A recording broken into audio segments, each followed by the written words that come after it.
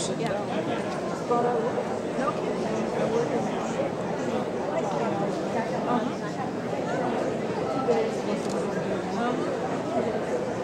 Thank you very much, Jeff. Good afternoon. It's my great pleasure to welcome all of you and Seth Waxman to this afternoon's third annual Robert H. Jackson Lecture at Chautauqua Institution.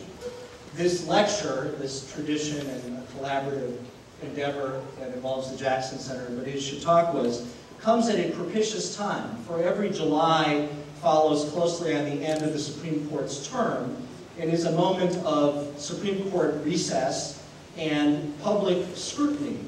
And no better place in bodies to have it of public scrutiny, serious thought, reflection, and discussion than Chautauqua Institution. It also is propitious and appropriate that this lecture goes forward under Justice Jackson's name, for he, of course, was, from his boyhood through the rest of his life, a son of Chautauqua County and a serious student of Chautauqua Institution, a speaker, to be true, from its platforms, but long before that, a serious, attentive member of its audiences. Today's speaker, Seth P. Waxman, is a former Solicitor General of the United States. He is, I'll have to ask him what his number is. I came up with number 40 or perhaps number 42, depending on how one counts and how much one cares about Jackie Robinson in the string of Solicitors General in our country. The Solicitor General is often referred to as the 10th Justice. The Solicitor General is the one senior officer in the Department of Justice who, by law, is required to be learned in the law. And in our nation's history, up to the present, and in our hopes for the future, the Solicitor Generalship embodies the best of the American legal profession. That's captured in the roster of some of the people who have held that office. William Howard Taft, John W. Davis, Archibald Cox, Erwin Griswold, Robert Bork, Kenneth Starr, Theodore Olson, and Seth Waxman. The tradition of a Jackson lecture here at Chautauqua, focusing on legal aspects in the Supreme Court, is a 3-year tradition, and Mr. Waxman today walks in illustrious footsteps of his predecessors. But I want to focus for a moment on some other predecessors, because those are the previous Solicitors General who have preceded him as Chautauqua Institution speakers. The first I'll call to mind, and it's a lovely coincidence that I discovered, was literally 70 years ago today, when the sitting Solicitor General of the United States, Stanley Foreman Reed, spoke on the topic of the future of states in the federal system.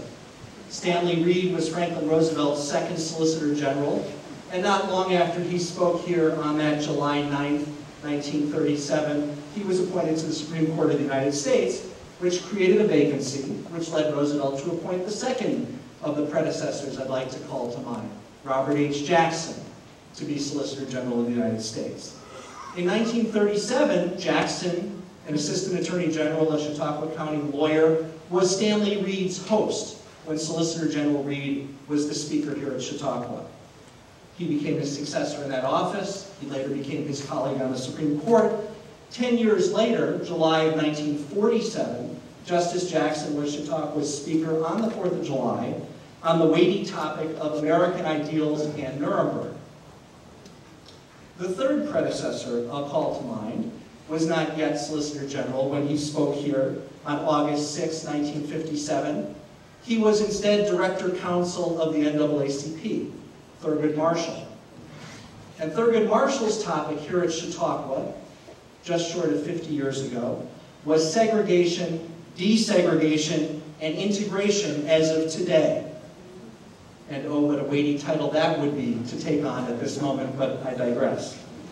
Thurgood Marshall, of course, went on to be appointed a federal circuit judge, and then Solicitor General of the United States by Lyndon Johnson, and then a justice of the Supreme Court.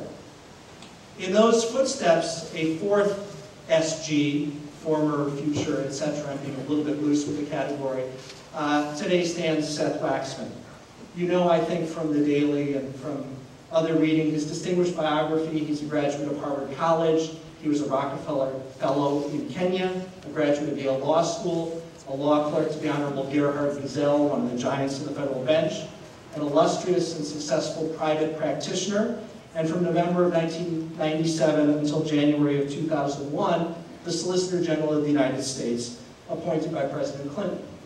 Seth Waxman today is a partner in the law firm of Wilmer Hale, and he is one of the nation's leading, most distinguished, most eloquent, and most successful Supreme Court advocates, which is what the Solicitor General does for the government, but what increasingly has become an elite, really high-quality, specialist piece of the American bar on the private side of litigation. Again, I'll ask him what his count is. I get 49 or 50 as the number of Supreme Court cases that Seth Waxman has argued, including 3 in the just completed term of the court. Seth Waxman brings to this podium, to Chautauqua Institution, to the offices he has held, a distinguished ability, career trajectory, and, as a personal point I may say with hope, a future in public service. But whether in government or out of government, he embodies the high ideals of Robert H. Jackson, of the Office of the Solicitor General of the United States, and frankly, of the American legal profession itself, which in its high forms, whether one is a government lawyer or a private practitioner, is public service. And so it's my great pleasure to welcome Seth Waxman, the Robert H. Jackson Lecturer, who will address the topic of the evolving, tentative role of United States courts in the war on terror. Thank you.